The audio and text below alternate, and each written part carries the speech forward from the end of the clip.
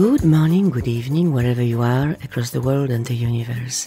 Welcome to my Quantum Living podcast, where we talk about everything and anything at the intersection of science and spirituality. I'm your host, Anna Anderson, quantum coach, Reiki master, intuitive counselor, and above all, an inquisitive soul. Since my early childhood, I've been on the quest to find out how life really works. And the best clue I've got so far is the sacred alchemy of physics and metaphysics, science and spirituality, mind, body and spirit, which together reveal the truths we all want to know. Who am I? Why am I here? What is life all about? How can I live my life to realize my highest potential with fulfillment, prosperity and joy? How can I manifest what I want? I'd love to share with you on this podcast what I have learned over the years and bring you inspiring conversations with my guests who will share their expertise as well. So sit back, relax, and enjoy today's episode. Okay, let's begin.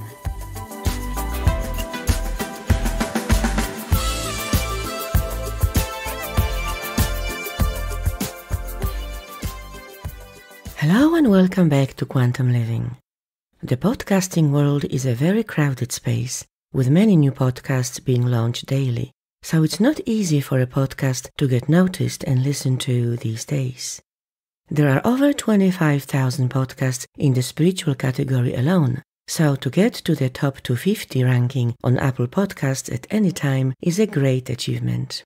This podcast has been regularly listed in the top 250 in the spiritual category across several countries, but the most recent news is especially encouraging. Over the past week, it was ranked number 24 in the UK and number 42 in Australia. Wow! Out of 25,000 spiritual podcasts, that's an exceptional ranking.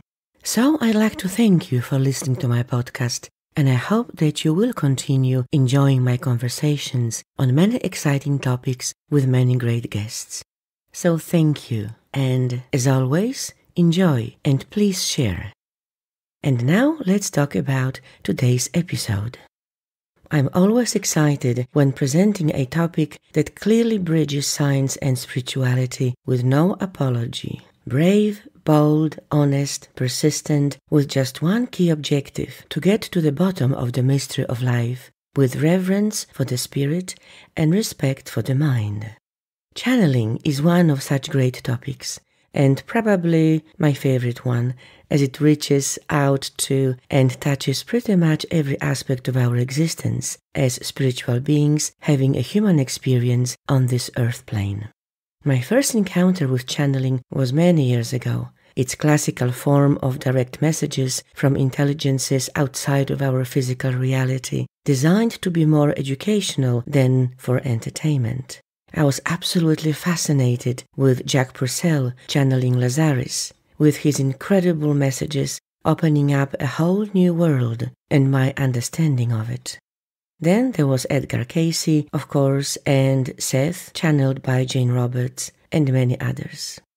Today we are mature enough to understand that the phenomenon called channeling is so much more than conversations with discarnate entities or dead people. Still, there are many myths and misconceptions around it which I believe need to be dispelled and channeling explained so that we could embrace it as a natural and integral part of our life. To help me do just that, I have invited today an expert in this field who is both a scientist and a channeler. And so, being right at the intersection of science and spirituality, she has a unique view on this phenomenon from both sides of the road, if you like. My special guest today is Dr. Helané Wahbeh. Dr. Wahbeh is the Director of Research at the Institute of Noetic Sciences, or IONS, an adjunct assistant professor in the Department of Neurology at Oregon Health and Science University, and president of the Parapsychological Association. She is a naturopathic physician, holds a Master of Clinical Research degree and 2 postdoctoral research fellowships. Dr. Wahbeh has published and spoken internationally about her research into complementary and alternative medicine, mind-body medicine, extended human capacities, post-traumatic stress disorder, and their relationships to physiology, health, and healing. She is well known for her research into channeling under the auspices of ions. And now, Dr. Wahbeh joins me from across the world. Hello, Dr. Wahbeh. Welcome to Quantum Living at the intersection of science and spirituality. Of course, it's a pleasure to have you on my show. Thank you, Anna, for that wonderful introduction, and it is a pleasure to be here with you today. Thank you so much. I'm sure that many of my listeners have seen you or may have seen you recently in the new documentary series on Gaia titled Channeling a Bridge to the Beyond. Whose concept was it, and is it based on your recent book? That's a wonderful question. I'm very excited about the release. Actually, the Gaia director, Jason Liggett, was the initiator of that project. And because of my work in channeling, he had heard about my name and reached out to see if he could interview me. So we spent a beautiful day together with his team, who was wonderful. And it really was an incredible conversation, a bit like the one we're having today. Two people getting to know each other, sharing about things that are deeply important to us. And from there, those snippets of myself get to be in this documentary, which I'm really excited about. Oh, beautiful. Now, would you be able to share with us, to set the scene for this conversation, your personal journey that has led you to this cutting-edge work you currently do at the Institute of Noetic Sciences? So the audience heard my bio with all my credentials, which sets me up as a clinician, as a researcher. But what you didn't say in that bio is that when I was 10 years old, I went to my first seance, which happened to be at my grandparents' house, and that I was raised in essentially a spiritualist family, and that background deeply affected my upbringing, my worldview. My mother is a trance channeler, so is my uncle, my grandmother. Every person on my mother's side of the family has some type of channeling ability, and I do as well. So I had this personal background that affected me quite deeply, and yet I basically kept that hidden as I moved through my career, because that wasn't something you could speak to openly, and it was blatantly taboo in academic environments. I became a naturopathic physician. I got into clinical research. I got my postdoctoral fellowships. I ended up at Oregon Health and Science University doing research on meditation, specifically with combat veterans with post-traumatic stress disorder. And through that, I was perceived as this expert meditation researcher. So I was invited to go to IONS, which is the acronym for the Institute of Noetic Sciences. They were hosting a work group with expert meditation researchers. And the question was, what is the future of meditation research? Meditation has had a huge blossoming in the Western world, and the research has followed that, but it's very prescribed in terms of the type of research questions that were okay to ask within that domain.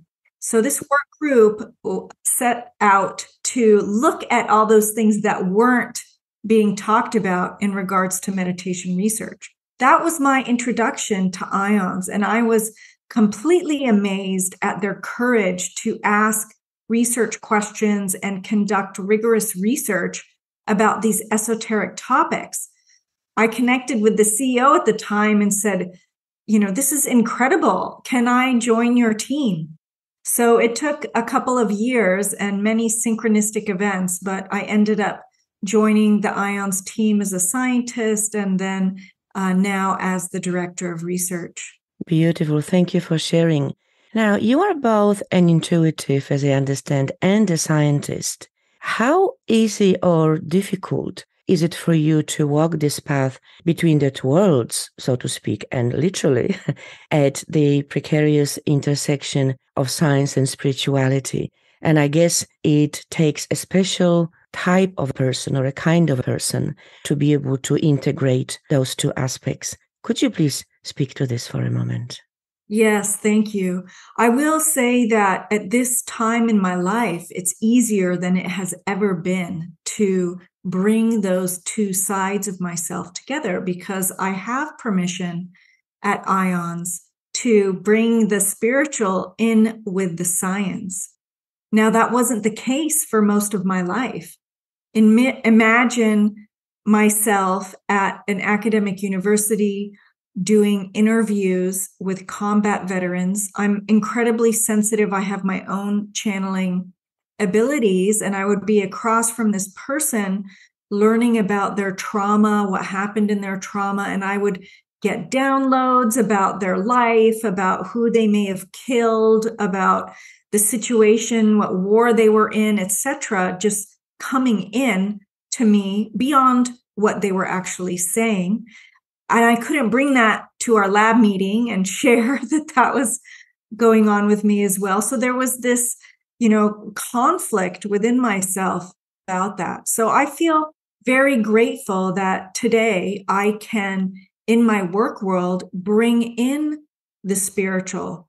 That being said, there still is a sense of schism, if you will, because often the tools that we use, the steps, the systematic methods we use in science, if spirit is not intentionally brought into that, it's easy to let that pass or let that be set aside. Now, at IONS, we have very specific, intentful practices that we do to help incorporate this. We're very committed to the handshake of science and direct experience, because I can talk to someone till I'm blue in the face about all the scientific studies that have been done about this. And yet, if they haven't had a personal experience of it, it's often hard for them to take that in. So we're very invested in what we call the noetic handshake, which is the blend of the two. So I start every science meeting with what we call a noetic practice. Our all staff meetings include noetic/spiritual practices. We set intentions for how we would like something to unfold. And the conversation is quite open in that we don't have taboos about talking about these things. And yet we're also very rigorous about examining the evidence that is available, including objective evidence, but also subjective, phenomenological experiences are included in that as well. So back to your question, how easy is it? Easy or difficult? It is easier now. I would definitely not call it easy, because outside of my beautiful IONS team and community, there are still very intense taboos. And I walk the fine line of gauging my audience to see how vulnerable and transparent I can be about these topics.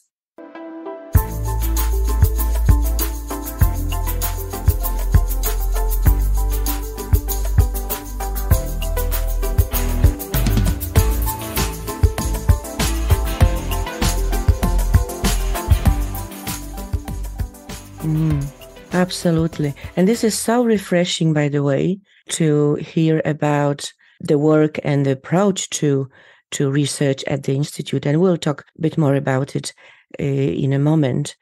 Now, channeling is much more than mediumship, as most people would associate it with, which is important to point out. And again, as it is often scary and off-putting to many people who don't want to have anything to do with talking to the dead or to discarnate entities.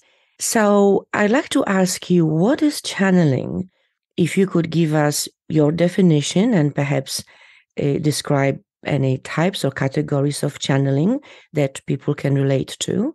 And I understand from your other interviews that I have listened to, that you have mentioned two key types of channeling, that is observed and expressed. So I would like to ask you if you could please elaborate and explain what is channeling by a contemporary definition, if I may put it this way. Yes. One of my biggest difficulties when I first started in this field was terms and definitions, because it seemed like there were so many words: ESP, psychic, channeling, mediumship, and people had different views on what each of those words meant.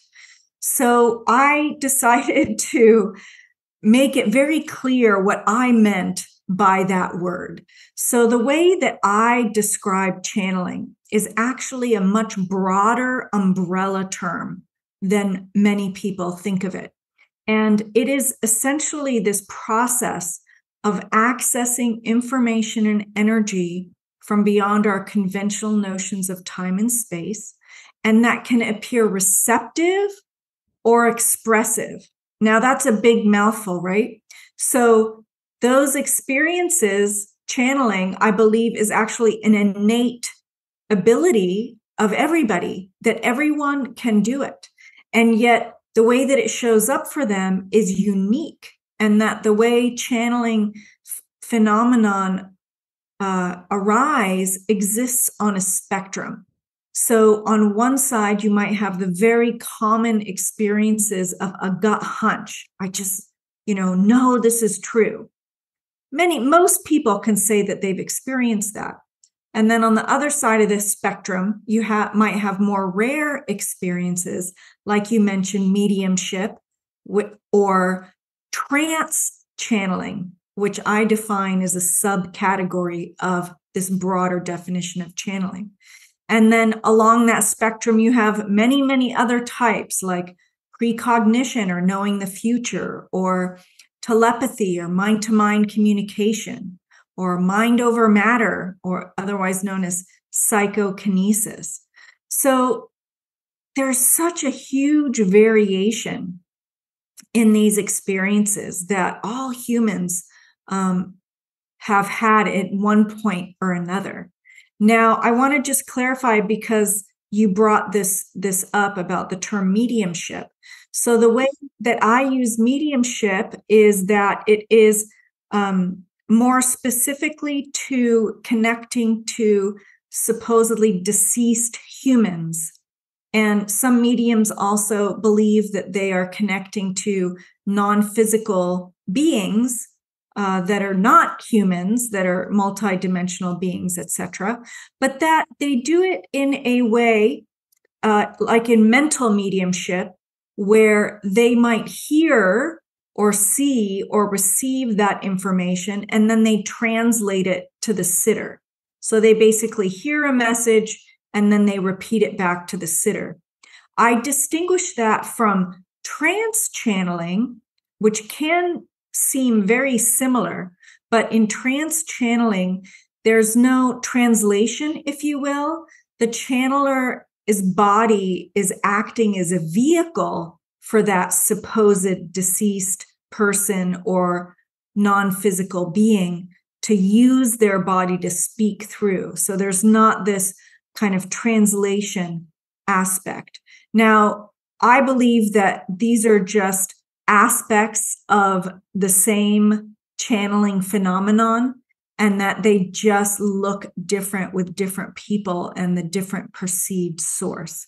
Now, you asked about, well, what's the difference between receptive and expressive? So receptive refers to what many of your listeners might know as the clairs: clairaudience, clairsentience, clairvoyance. The subjective experience is that you're essentially receiving or accessing information that you wouldn't normally know through your traditional five senses. You are bringing it in, if you will. Like I might meet somebody who I've never met before, and I'm flooded with information. Oh, they have a daughter and she's sick, and they're really stressed about that. There's no way I could have known that if no one told me it or the person didn't tell me that. So that's an example of receptive. An example of expressive is like mind-matter interactions. Let's say that I am a healer and I'm directing positive healing intention towards some cells that in a research study. And then the researcher is observing the changes that are happening in that cell. So that's my consciousness effect, expression, my intention being expressed onto this cell. And so often these phenomenon are split up into those larger categories of whether it's receptive or expressive. It's fascinating for me to hear that you include that second category under the broader umbrella of channeling, i.e., sending your intention to heal, for example, or to change the structure of DNA or induce any changes at the physical or physiological level. I've never thought about this as channeling. So what would you say is the common denominator of quote-unquote channeling? For all those subcategories, what's actually happening in the process of channeling? That's a great question. To me, the crux of it is that this is Helané's theory, if you will, and many people have stated this theory, but we are all interconnected at some level. And, there's evidence that's growing for this concept, right?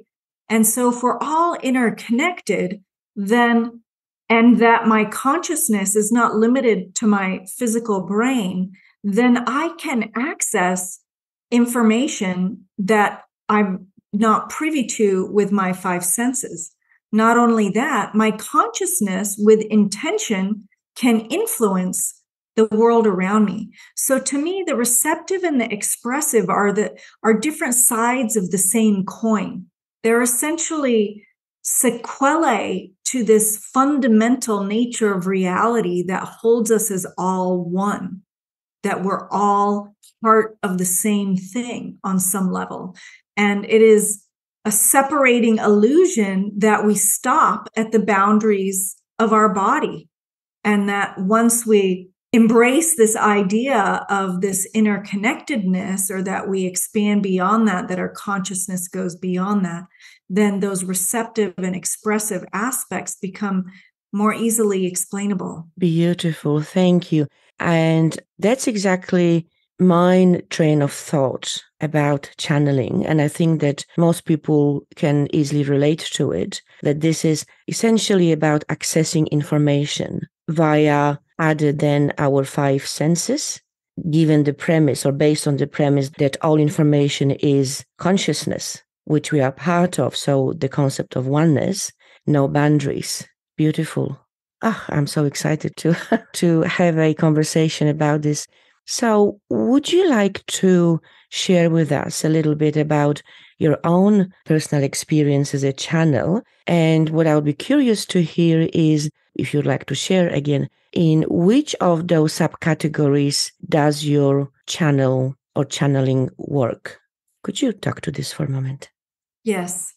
So as a young child, I was very sensitive, especially to emotions and energy around me. I could sense what someone was feeling without seeing them or having them tell me. I was very sensitive to energy in places. I would sometimes even get sick if I was in a crowd and there was a lot of emotion. I just, would physically get ill. Growing up, I started to learn a little bit more about perhaps what that was. And I have a few stronger categories. One is I get goosebumps. So this is what I call an aspect of my noetic signature, where I feel things in my body. My body registers what is truth in a particular situation. If I'm faced with a decision and I think about one and I get goosebumps, and I think about the other and I don't, if I follow the goosebumps, it usually works out. I have also given the example of number of times of just knowing information, getting downloads of information. So that happens to me quite frequently as well. I've also recently learned how to trance channel. It does run in my family, and I was curious if I would be able to learn how to do it. And I guess it's been about 3.5 years now. I did a protocol that was created by Patrizio Trisoldi in Italy, where they used hypnosis for people to learn how to have an out-of-body experience and then how to trance channel. So I used that method on myself and learned how to trance channel. So if I choose to, I can trance channel. So my experiences overall have been incredibly positive and have supported me dramatically in my life. And it's taken work and learning and growth to learn how to manage them in a positively impactful way. Yes, I wanted to also state, I mean, this is related to my personal as well, but what I realized with all these various terms is that it created such great confusion. And I wanted to start from scratch about people's subjective experiences of channeling. Like if we erase all the terms, what do people actually say is going on with them? So we did this large study asking over 500 people to share their subjective experiences of channeling. And then we took all that information and we turned them into questions. And we created it into an inventory for what we call the noetic signature, which is this unique expression of each person. And we found that there were 12 different characteristics that show up for people in their expression of the noetic signature. Things like general intuition, or telepathy, or knowing the future, or feeling it in your body, or feeling other people's physical sensations, or being able to hold an object and know information from it. So we ended up with 12 of those different characteristics. And so now I or anyone in your audience can take this noetic signature inventory to discover what their unique channeling expression looks like. And we see this as a tool to support people to understand a little bit more about themselves, to also highlight that there's no one way to channel and that there's no one channeling way that's better than another, that they're all beautiful and special and unique. And how do we support ourselves to discover our unique way to help ourselves in our lives, to make our lives more useful, more easeful, impactful, and improve our quality of life.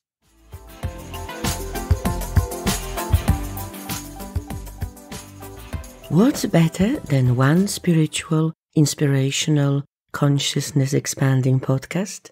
2 of them, of course. I know that if you love my show and the topics I explore with my guests, there is a podcast called The Skeptic Metaphysicians, which I know you will also enjoy. It is produced and hosted by Will Rodriguez and Karen Ensley, who will take you on a journey into the unknown in their weekly show that is engaging, mind-expanding, and fun, with great guests and amazing conversations going into all sorts of rabbit holes. And this show is a winner of the 2022 Signal Awards Bronze and Listener's Choice Awards. You will find it at skepticmetaphysician.com. So check it out.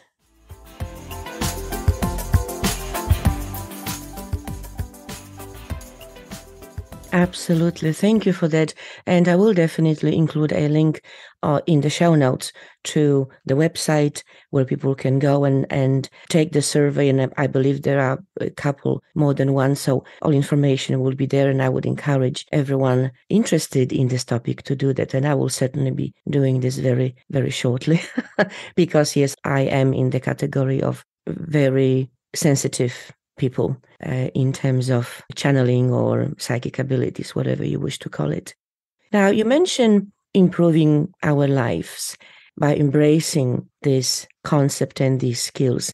People have been integrating psychic phenomena and practices in their daily life for thousands of years, as we know, to improve it in one way or another, whether with insight about medicinal plants or healing crystals or prophetic messages about some important events in the future.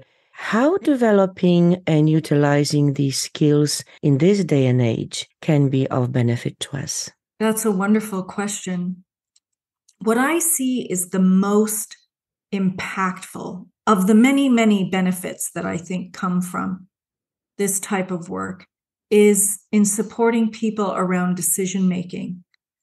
People can feel paralyzed, overwhelmed, anxious, depressed when faced with the myriad of choices that come at them every day, especially if they're hooked into social media, into the news, into all the external sources of information that is like standing in front of a fire hydrant. It's so hard to know what to do and where each person's path should flow because so many choices. So I find that nurturing people's channeling abilities supports them to become more clear about what is my highest and best next step, to not ignore the external information, but discern what is most relevant to take in, and then from their own inner authority, choose what is best for them. Now, many people will also say, oh, this material was channeled, like they get some script from a channeler, and they'll project their authority onto that information, or they'll assume if it's channeled that it's true and should apply to them and that they should act on it. But that is just not right. Yes. That there is a very important level of discernment that we should each be taking to decide, is this, I don't even ask, is it true? I feel like the more important question is this true for me? Yes. In this moment? Is this relevant for me? Is there any type of action that I need to take in regards to this? Those are the more important questions rather than, oh, this was channeled, I should follow what they said. Yes, this is so absolutely important. So thank you for pointing this out. I just want to follow up with one other piece around that. There have been a number of studies asking various types of channelers if the impact that channeling has had on their lives. And overwhelming, the answer is that it has a positive impact on people's lives. So I think that that's really important to mention as well, beyond this decision-making piece. And I think that's just one of the benefits of channeling. Absolutely. Can some forms of channeling be dangerous? And of course, I'm referring to the infamous Ouija board as an example. And can we energetically protect our aura, our energy field? Have you ever had a negative psychic experience? That's a number of really good questions. So I can speak to this mostly from my personal channeler hat. As far as I know, there have not been formal studies done on this specific question. And part of it is because of ethics, because it's hard to conduct a research study like this. But my personal, growing up, I was always warned, do not play with a Ouija board. Do not, play around with channeling as a game.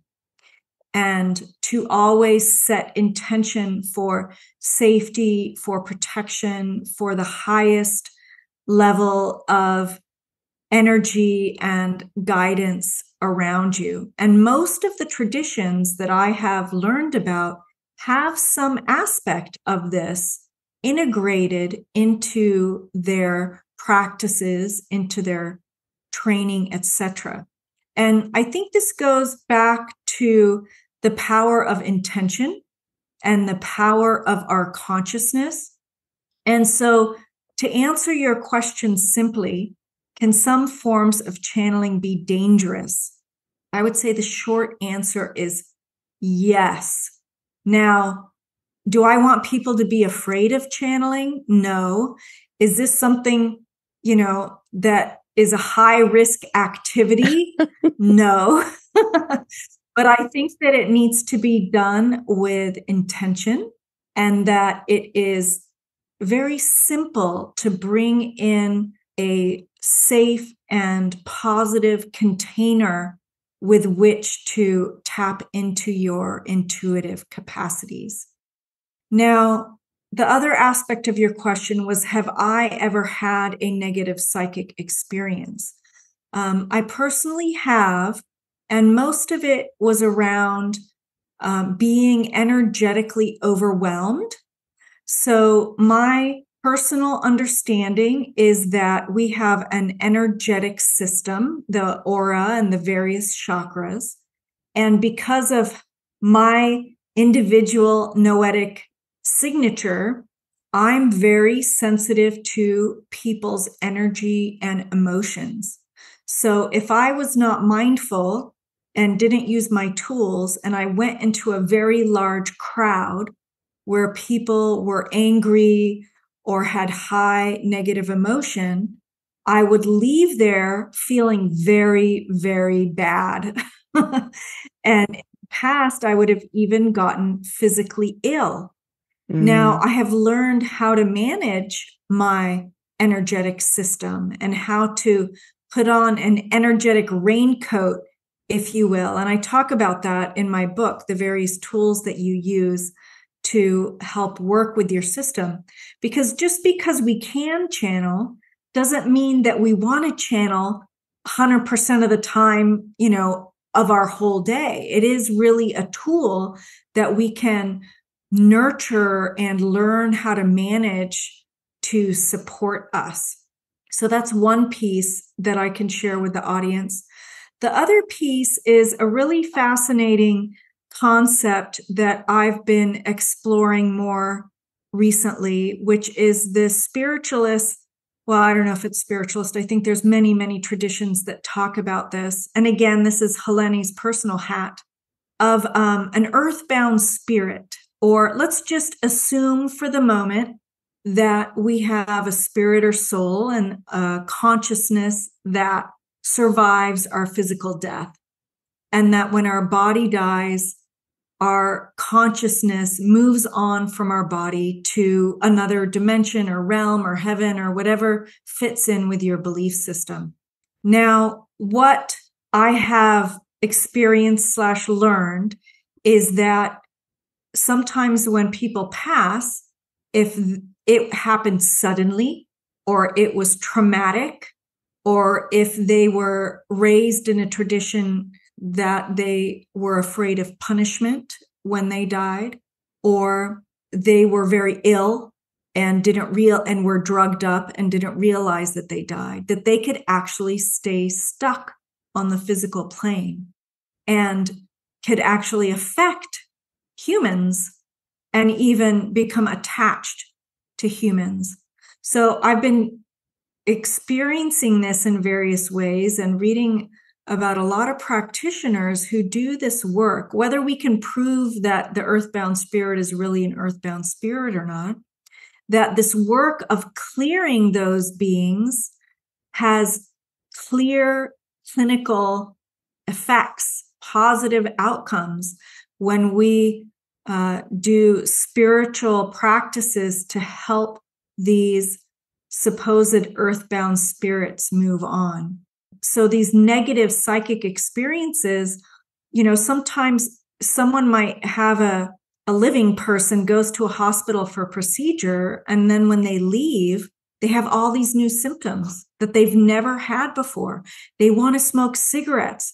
They have this weird cough. they are very, very depressed and have suicidal ideation, which they never had before. There is an incredible clinician, Edith Fiore, who would work with patients like these and do these practices to clear them, and then the symptoms would just immediately dissipate.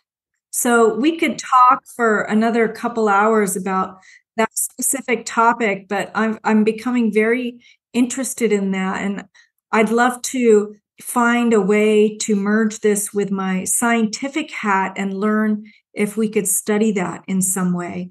We recently did a panel about this at IONS, and I had a variety of scientists and practitioners talking about it. And one idea was to work with people who have schizophrenic symptoms and just, act as if this is a real phenomenon, do the process and see if their symptoms improve, and see what happens. So that's just one fun way to bring the science and the spirit together around that.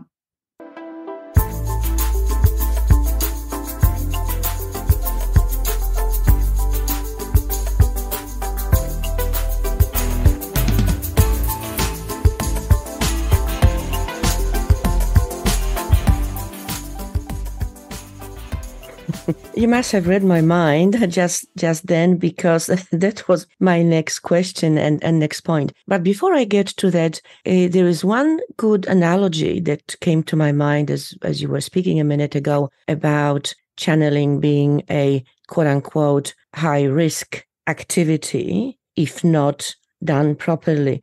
And the analogy is, it's like driving a car. Is driving a car a risky activity? Yes. You can get killed. You can kill other people. Does it mean that you should be scared of driving and not drive? No. You need to learn the rules. You need to learn how to drive. You need to master the skill. So, in other words, it's about how well we can manage the process, how well we can master the process, so that the risk is mediated to, well, there's always a risk, I guess, but is mediated to the extent possible. And yes, we can still all enjoy driving a car every day. So I thought that this was a good analogy, which just came to me from the spirit as you were speaking. And to follow on your last point, spirit attachments can explain, that's in my view and in my level of knowledge, can explain medically unexplainable cases such as schizophrenia that you mentioned, when the same person displays different physical and psychological and physiological states in different personalities that they display or engage with at any point in time or bring forward.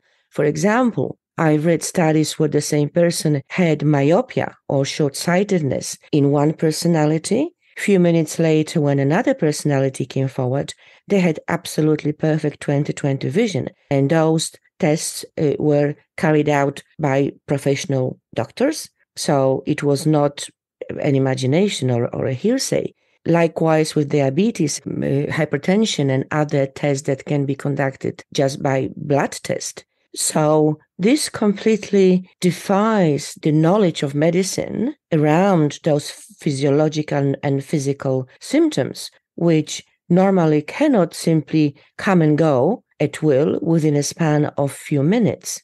So my question is, firstly, what are your thoughts about it? And secondly, are you aware or are you planning to conduct any studies? So in other words, whether you would see a value of pursuing this research path to find out what is going on here.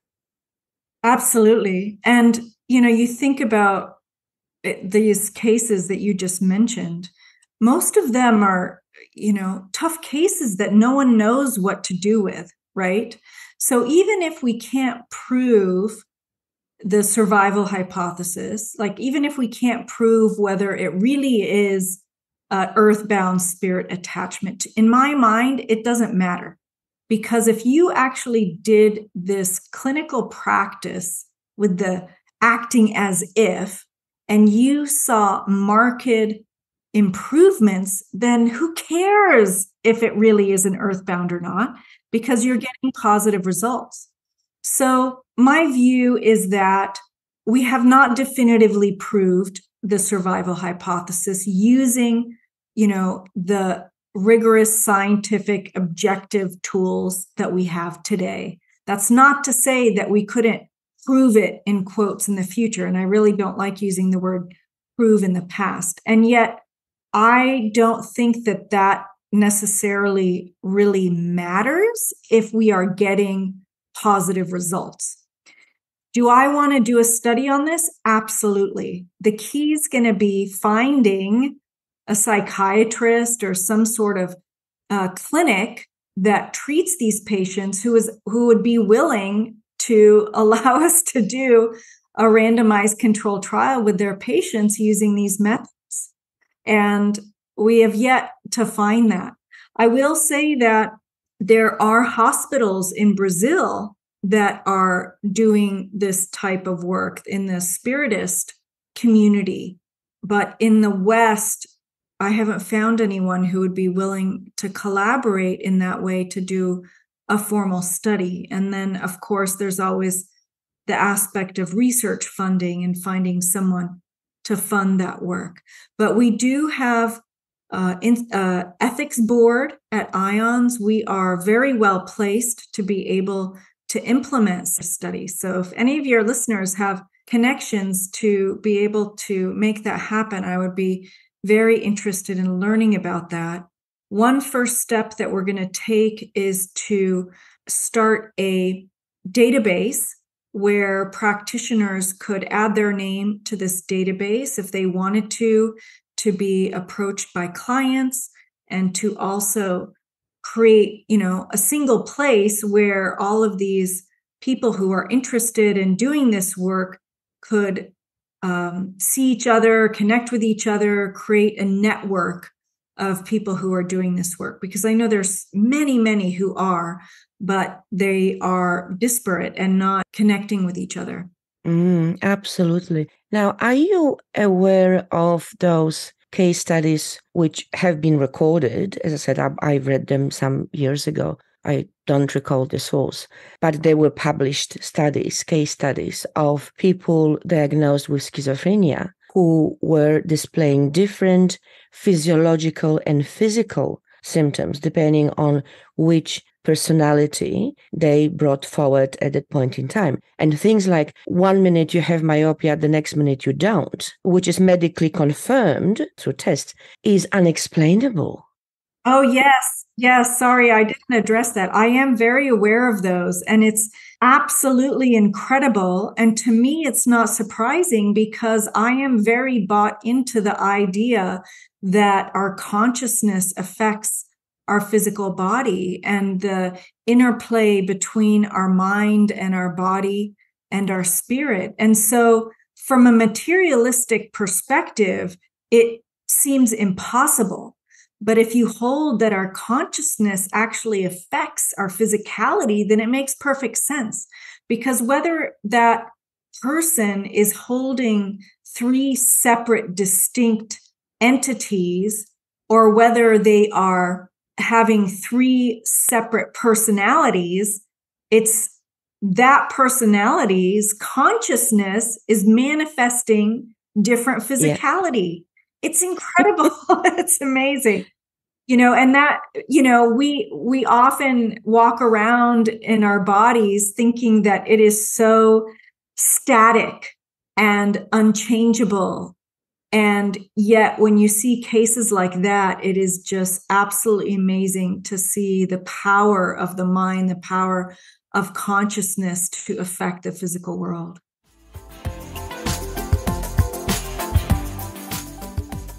Do you enjoy relaxing meditations?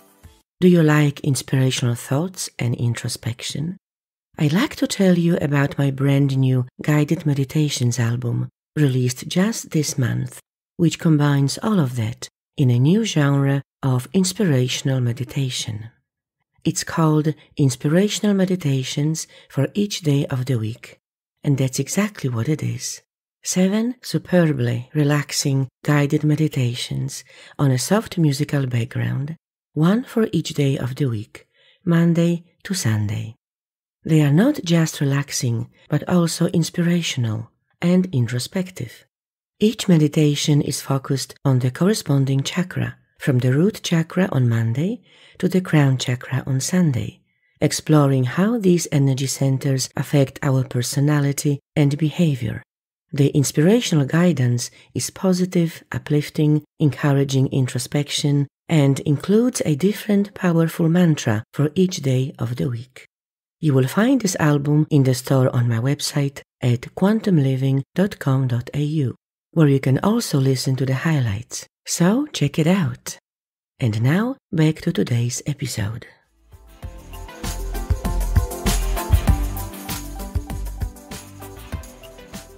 Absolutely. And these types of cases, in my view, open the door to the study of the concept of mind over matter, as you mentioned, because if our consciousness can affect our physical body to such an extent, the case of people with multiple personalities is especially intriguing for me, because there could be at least two different types of causes or explanation. One is multiple personality, or more than one soul fragment incarnated in one physical body, or an entity attachment, which makes itself known as a different personality and also somehow has the power to affect the physiology or physical states of the person. So it is incredibly fascinating, and I'm really hoping that your institute or someone would be able to study this phenomenon, because it is mind-opening and it's moving the horizons to infinity.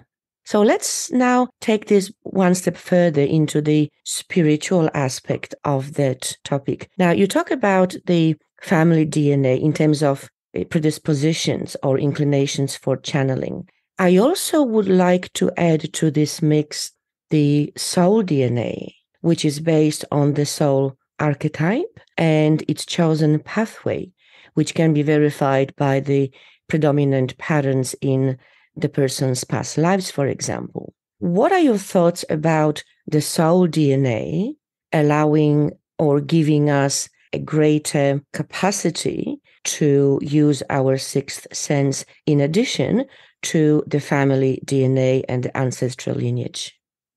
That's a great question, and something I'm very, very interested in. I'd like to just give a little bit of background before I jump to the soul DNA. So when you look at the research that's already been done, we see that anecdotally, people talk about these experiences running in their families. So, I see it in my family. Other people see these channeling experiences in their family. There were one survey study done in Scotland where they found that it ran in families. They also did a pedigree analysis where they saw that it ran in families. But as far as I know, IONS is the only formal study that has actually looked at the genetics of psychic ability in a very small genetic study where we looked at 13 psychics and their full genome and compared them to age, gender, and racially matched controls, which were people who didn't have any psychic experiences at all. And when we looked at the DNA of these two groups, we actually did not see any differences in the hard-coded genes. There was no significant difference. What we did see was a difference in what people call the non-coding DNA. This used to be called junk DNA, but now they know it's not junk. It actually does something, but it doesn't code directly for proteins. It kind of moderates or modulates or has some, managing role. And so we found that there was a difference on this chromosome 7. So this is a very small pilot study, and it definitely needs to be replicated. But what was fascinating is when we looked at that non-coding region in a larger database that had thousands and thousands of people's records, we found that the psychic version was actually the original, what's called the wild type version of that gene, and that it was very, very prevalent. It was like the dominant expression of that gene, which makes sense because channeling is very common, right? So it's this common expression. And then we also saw that it had a relationship with the spread of Christianity. So we know that in our history that these experiences were persecuted, and people who had them were killed and tortured and, taken out of the population pool, unfortunately. And so we saw that there was a relationship with that. And there was also a stronger relationship with technology. So if you envision that our psychic abilities helped us find the buffalo, it was our internal compass to find our game and survive. The more countries were technologically advanced, the more they had the mutation, which is away from this psychic ability.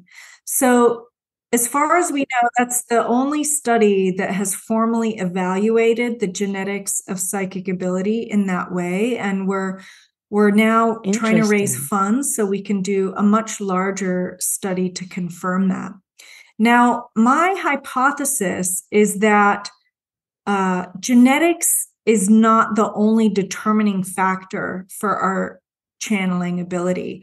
Like I mentioned, I am proposing that everybody can channel in some way, but I hypothesize that the genetics may influence the type of channeling that we are better at than others. You take, like you mentioned, musical talent or professional sport talent. I, as a 5'2" uncoordinated person, are not going to be an excellent basketball player, but my husband, who's 6'2" and very athletic, is going to be much better. So I believe our genes may influence the type of channeling that we do. I also have seen and talked to many, many teachers who say that channeling can be learned, that we can set an intention, we can practice, we can be diligent, and put our minds to learning any type of channeling we want to, but that doesn't mean we're going to be excellent at it. So remote viewing teachers say, hey, I can teach everyone, but they're not all going to be excellent. Or I know someone else who teaches psychokinesis, and he says, everyone who believes that they can do it can, but they're just not going to be great. Not everyone's going to be great. So that's what I know about genetics and channeling ability and the DNA. Now, you mentioned this whole piece of soul DNA. We have learned so much about our DNA with our current technologies, and yet there's still so much that we do not know. And from a spiritual perspective, you do hear people talking about how our soul code, as you mentioned, is imprinted in our DNA. I've heard a lot of channeled content about that, the information that is just densely packed into our DNA. I've heard things like, we are evolving from 3D beings to 5D beings, and that's going to be activating our DNA to open up different capacities. I don't have any scientific background to support that in any way, and I have no idea if that's objectively true or not. It makes intuitive sense to me because you look at the DNA and it's such an incredible molecule on a physical and energetic level. And you can just envision the amount of information that is stored in there. And that also ties to this growing evidence for the concept that information is actually the fundamental bedrock of reality. Absolutely. That it's actually Jude Currivan who talks about this a lot in her book, The Cosmic Hologram, which I highly recommend, that the universe is essentially information, that we are all information in various forms. And I can't begin to try to explain it as eloquently as she did, but it ties in my mind, to this DNA piece, and that the amount of information that could be stored in there. And it makes sense to me that the more access we have to this greater information, then the more we could expand into our capacities.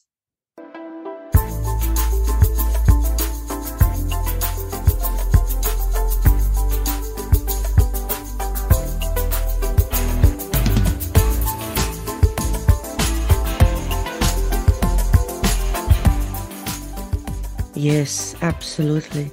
As you were speaking just then, a thought came to my mind about the soul DNA.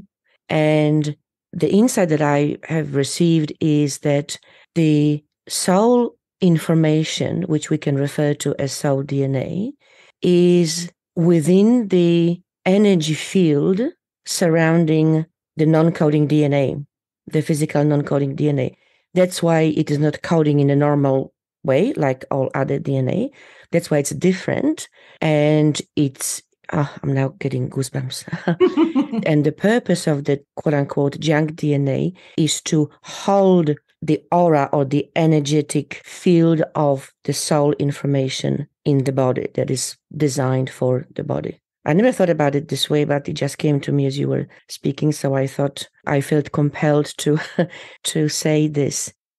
It's fascinating because I'm fascinated by this specific topic. I too have felt on a channeling level the importance of the DNA. But what's fascinating is that every time we try to move forward on this research program, we hit obstacles, and we keep hitting obstacles. And, you know, we've gotten some feedback from people about the ethics and the ethical concerns of looking at psychic ability and genetics, and that it could be used in a very negative way. So if we somehow learn to crack the soul code of the DNA, or learn how to, you know, what aspects of our DNA will open up our psychic abilities, that it could be used by people with negative intent. And so I don't take these things lightly. So if I continue to hit walls, to me, that's a sign that perhaps this information's not quite ready for prime time. And that when it is ready, it will open up, the funders will show up, and the research can move forward. So I'm not sure if it is a maturity level of humanity to be able to fully embrace the information to come through and to use it wisely that's blocking it. I really don't know, but I've never shared this in a podcast and such, but it's a very fascinating aspect to this work that we've faced. And another analogy that came to my mind, speaking of ethics or the negative versus positive intention with which we use information, is that when you take a knife and you have a good intention, you will chop your veggies for dinner. If you grab a knife with bad intentions, with negative intentions, to harm someone, is the same tool, the same environment perhaps. The only difference is the intention. And again, just like I was talking earlier about driving a car, we can't, and it wouldn't be, I guess, wise to forbid people from using knives, just like, you know, we wouldn't prohibit driving a car because you might kill yourself or kill others. Now, one particular point that I would like to raise around ethics is accessing information about other people at the soul level, the Akashic Records level, whatever you want to call it, the universal mind, accessing information, very personal, very intimate of information about people without necessarily their knowledge and permission. And if that's the case, my two questions or my 2 points are that one, I believe that every person should be able to protect themselves energetically. So that's something that can be taught and learned. And secondly, there is an ethical issue for a psychic or channeler or a person accessing this information to not to access it without the person's explicit permission. Now, I've heard views that no, this is not possible. So this is very similar to your information being online on the internet. Once it's there, it's up for grabs. Anyone can grab it. Well, yeah, no, as we say in Australia, not quite, because that wouldn't be ethical. And obviously, there are people who couldn't care less and they will use information for their advantage. But in terms of the ethical issue, how can we navigate it to, on the one hand, to protect ourselves and our information and access to it, but on the other hand, to not stall, not hinder our research and inquiry into these concepts, perhaps with one proviso of the humanity not being quite ready, i.e. not evolved to a certain level of spirituality, which wouldn't even allow non-ethical actions. If you could possibly pick some of the points that I have mentioned to address, so essentially around the ethics and not stalling the progress of our scientific inquiry.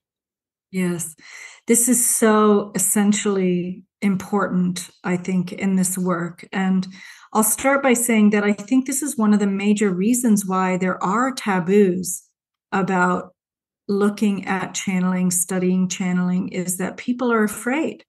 They're afraid, well, what does it mean if someone could access my information or read my mind or, affect me with their consciousness? What if that person exhibiting road rage really could make me crash immediately, And so there's a lot of fear around that. And, most traditions that I am aware of who have formal practices do practice impeccable ethics, where they ask for permission on some level, whether it's physically or at a higher self level.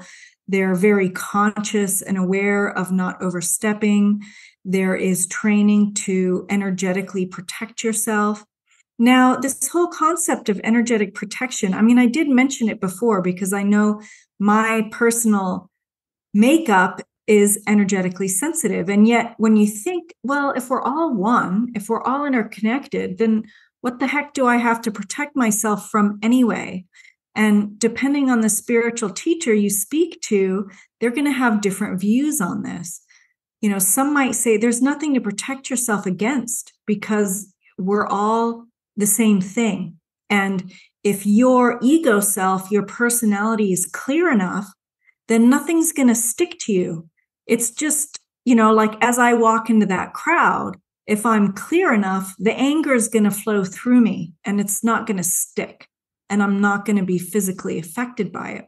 Others might say, no, you need to put a protective bubble, whether it's blue or green or gold or etc. You need to tighten down your energetic system and, put on the energetic battle suit to go out into the world. And I am a person of the gray. I think it's all of the above right now. I feel like part of it is where our current world is at right now, because we have so many people who are, deeply ethical, impeccable. They hold the highest and best for themselves and others. They have, deeply positive intentions from a altruistic perspective. Then we have people who are not, who are very selfish, egotistical, negative intentions. Our planet is in this very tumultuous transformational space where all of it exists at the same time. And so I envision a world someday where we wouldn't necessarily need to have protections or need to feel like we needed to block ourselves from prying psychic eyes, that, we would all be heart-centered and positively intended, and we wouldn't care if someone bumped into information about me in the psychic internet, because there's no danger for me in that. You see what I mean? Yeah. But this is a future world that I'm envisioning. I don't think we're there quite yet, and that we do need to be very, very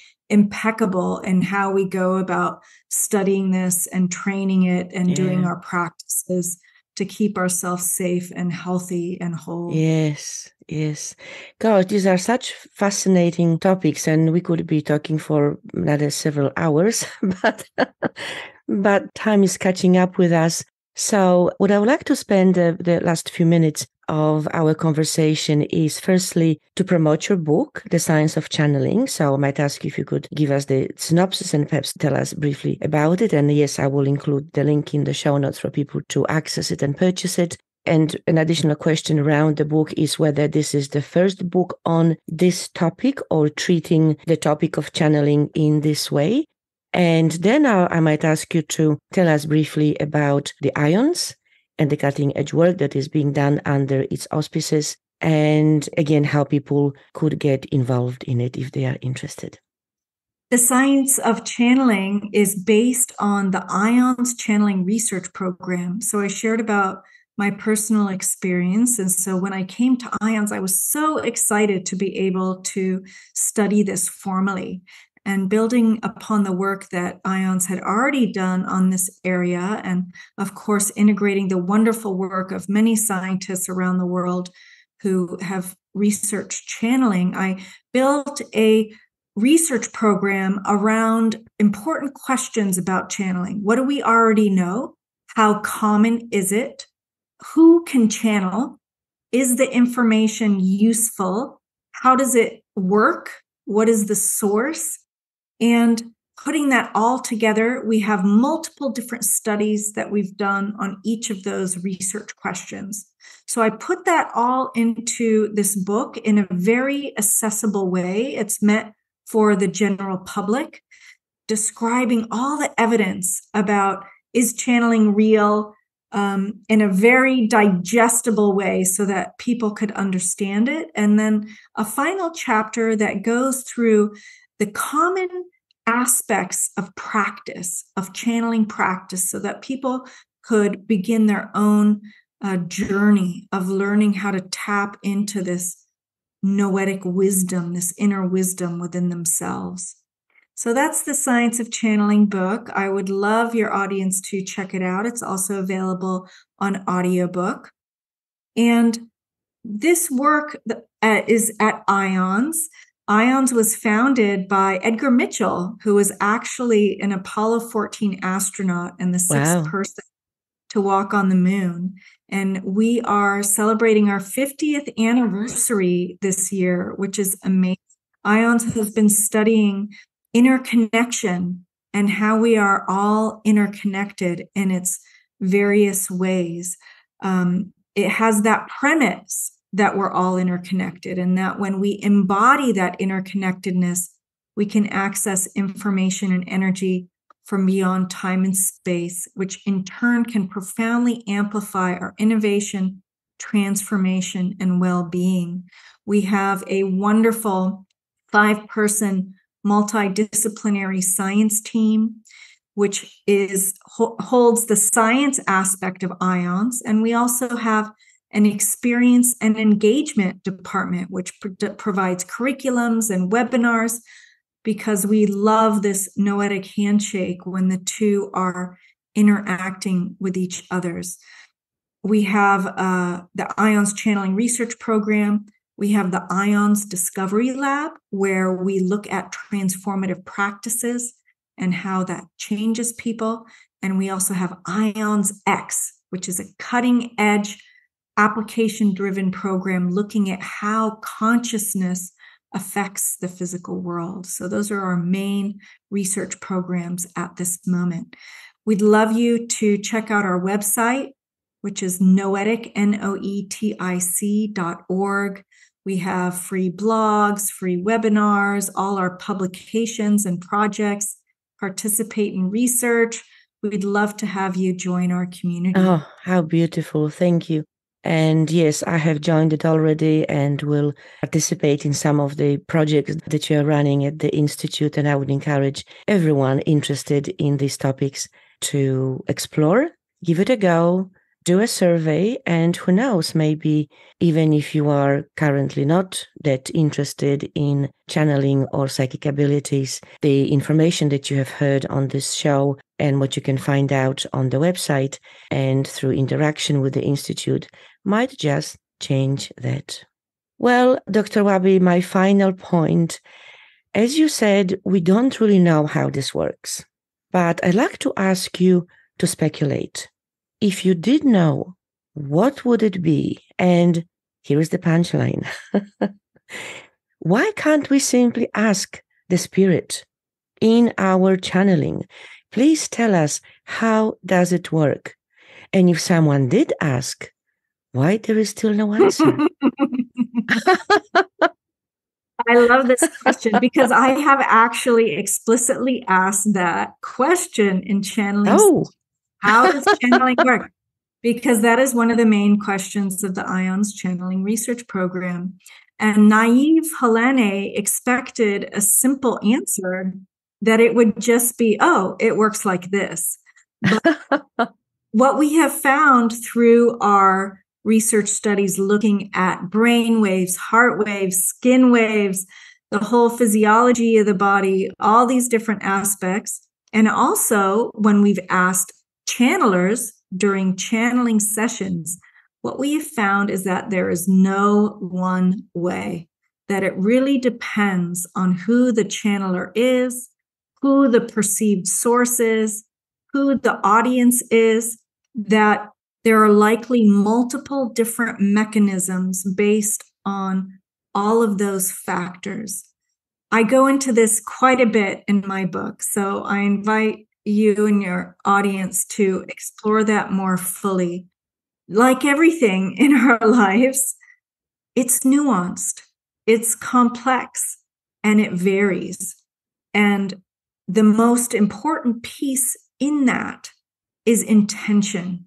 That if you believe in channeling, if you believe that you can channel, and you set positive, focused intention for your channeling ability to unfold, that you will find that it will. Absolutely. And it is a truly quantum phenomenon, which means it can be categorized, can be described fully, can be pinpointed. Right. It's like quicksilver. Yes. It's either this or that. It's either here or there, which I'm loving. A typical, beautiful quantum phenomenon. So really, my question was redundant in this regard. Thank you so much. And is there any final thought or comment you would like to share to leave our audience with before we close?